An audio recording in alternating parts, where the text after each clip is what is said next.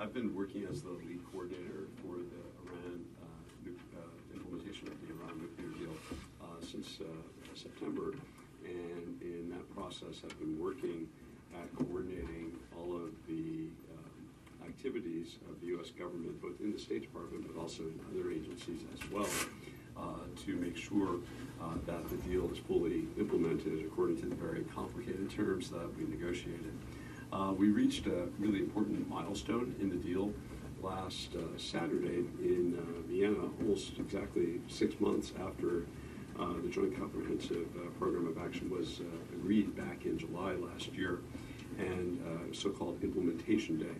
And Implementation Day is the day by which Iran has kept all of its commitments. It had a number of commitments that it had to carry out before reaching Implementation Day, that basically introduced new limits and controls on its nuclear program. So the whole first part of the deal was getting to that day, and then Implementation Day is an important milestone because once the International Atomic Energy Agency, the IAEA, certified that Iran had met all of these steps, then part two of the agreement comes in, which is that the United States and the European Union, as well as the United Nations Security Council, agreed to lift a number of sanctions that had been on Iran because of concerns about its nuclear program over the years. So all of this happened all at once. On Saturday, we had the IAEA announced that it had found Iran in full compliance, and then instantly we had to go through and have the President and Secretary of State sign the lifting of sanctions, and certain provisions of a new UN Security Council Resolution 2231 went into effect, and the European Union did the same thing. So it was a pretty momentous day in terms of the agreement. I think all of us were really pleased with how it went.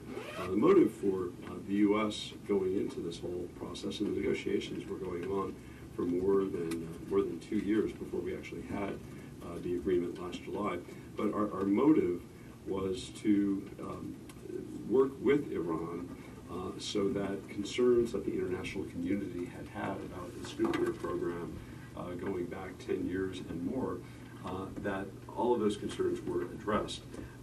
Principally, the concerns were that because of past concealed activities with the program, that there was a concern that Iran might have a military objective. Iran all along assured that it did not have, but there was a lot of disagreement, and of course the international community, through a number of Security Council resolutions, IAEA resolutions, had set in place these sanctions. So the main elements of the deal that Iran complied with as of last Saturday were pretty significant. I mean, there were dozens of steps that Iran took. I'll summarize the most important of them. First of all, although all of the parties to the agreement, one of the main elements of the agreement was an agreement that Iran could have a nuclear enrichment program subject to verification and monitoring by the IAEA.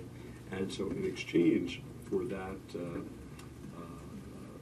that agreement from the United States and the permanent members of the Security Council and Germany and the European Union, Iran agreed to limit its enrichment activities. Prior to Implementation Day, they had about 19,000 centrifuges that were enriching uranium. As of Implementation Day, that number had dropped to 5,060 centrifuges, so a more than 2/3 reduction in operating centrifuges. It reduced the amount of enriched nuclear material that it had on hand from about 12,000 kilograms of enriched nuclear material down to 300. And they agreed that for the life of the agreement, through year 15, they will keep a stockpile of enriched nuclear material below 300 kilograms the entire time. And that material that they have cannot be enriched to a greater level than 3.67%. So that was a 98% reduction in the holdings of Iran's enriched nuclear material. Additionally, Iran was building a heavy water reactor that was capable of producing weapons-grade plutonium, another potential pathway towards developing a nuclear weapon. And Iran agreed that it would remove the core of that reactor, is the Arak reactor, A-R-A-K, and fill it with concrete so that it could not be used to produce weapons-grade plutonium. And in its stead, we'll be working with a subgroup of the P5+1, the permanent 5 members of the Security Council plus Germany, who negotiated the deal, to modernize the reactor in a way that will almost eliminate the ability to produce weapons-grade plutonium.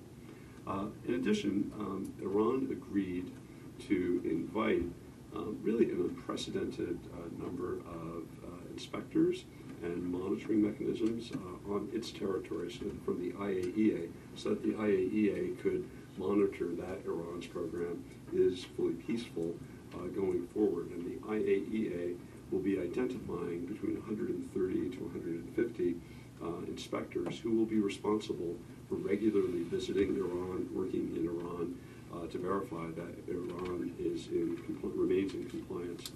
Additionally, Iran agreed as of implementation day to implement the additional protocol, which is an extra series of rules and procedures by which the IAEA can get access not only to declared facilities in Iran, but any place in Iran where it believes nuclear activity might be going on. So this will give the IAEA the ability to follow up if there's a report that there's a covert nuclear operation somewhere, that inspectors will be able to follow certain procedures to go there and inspect.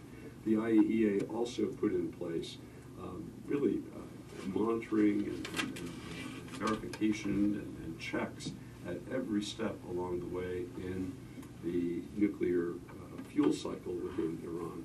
So the uranium mines will be monitored, the factories that produce centrifuges will be monitored, the actual enrichment sites at Natanz, at their enrichment fuel enrichment site, will be monitored. So there will be it will be very difficult to divert nuclear material to a covert program without the IAEA being aware of it. And then finally, Iran has agreed in the framework of the Security Council to procure all of its materials for its nuclear program on the international market through a very carefully monitored procurement channel, so that any material that Iran tries to buy or needs to buy for its nuclear program has to get the approval of a subcommittee of the P5+1 plus Iran that will work with the Security Council in approving every single sale of this material.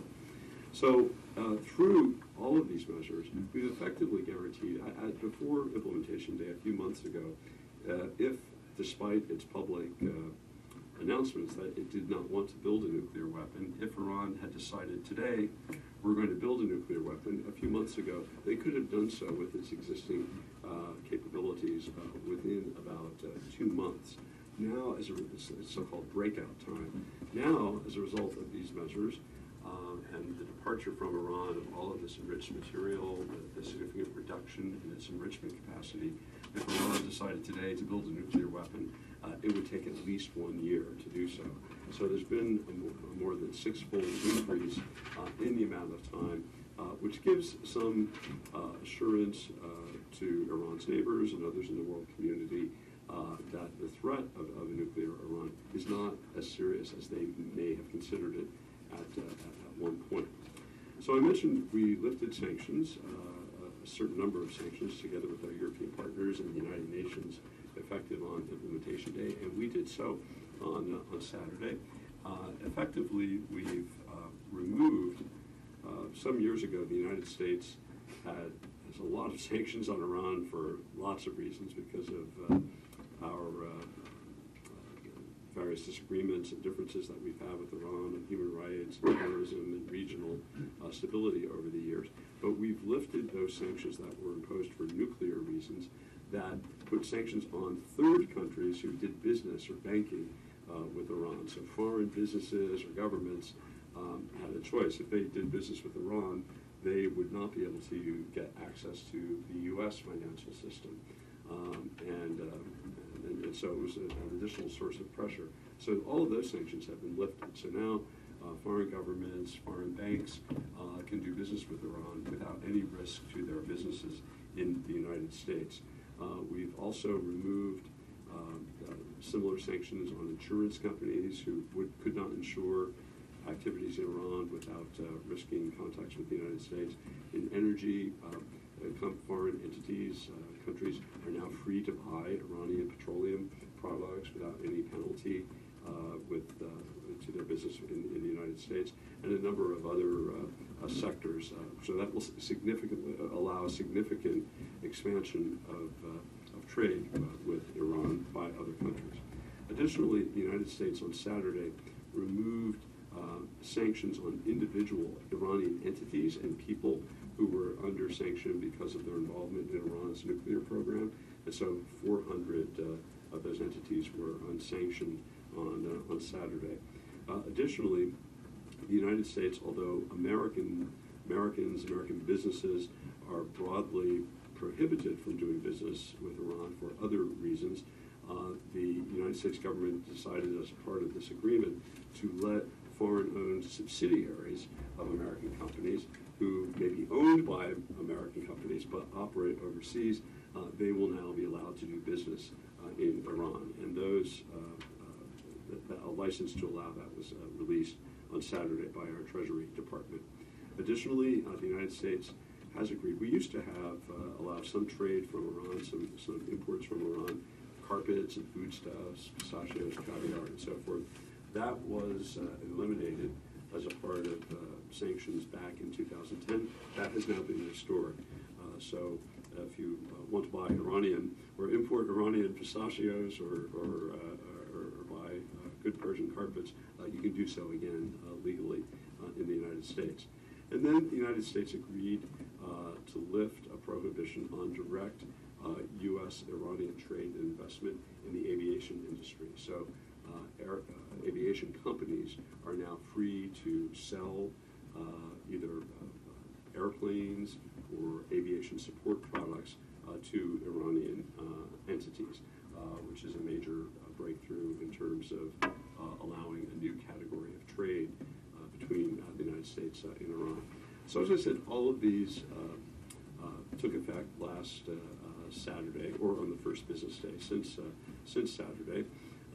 Some parts, it's a major change in how I think the world and certainly the United States will be dealing with Iran. Some things do remain the same. Obviously, there are significant foreign policy differences between the Iranian government and the American government, whether it concerns the Middle East peace process or regional stability, events in Syria. Of course, we have serious differences with the Iranian government. We have concerns about Iran's support for terrorist activities. We have concerns about the human rights situation in Iran. And there are different sanctions that remain in place for those reasons. This nuclear deal was never supposed to be about those parts of the relationship. It was just about reducing the threat of potential nuclear Iran, excuse me, and giving Iran the opportunity to demonstrate that its nuclear program is in fact peaceful in a verifiable kind of way. So it's an important development in U.S.-Iranian relations. It's an important development, I think, in non-proliferation, nuclear non-proliferation, and general regional security concerns that we think will make a positive difference. But the work is just beginning. We've reached this goal. I think we're going to be, as Orna mentioned, working with my staff and others in the U.S. government going forward to make sure that both sides comply with the deal, that Iran keeps its commitments, that we as a government keep our commitments together with our European partners, and we'll keep working at it. But it's a good outcome. I think Iran got something that was important for it. We got something that was important for us, and I hope we can build on it going forward. to improve security, particularly in that region.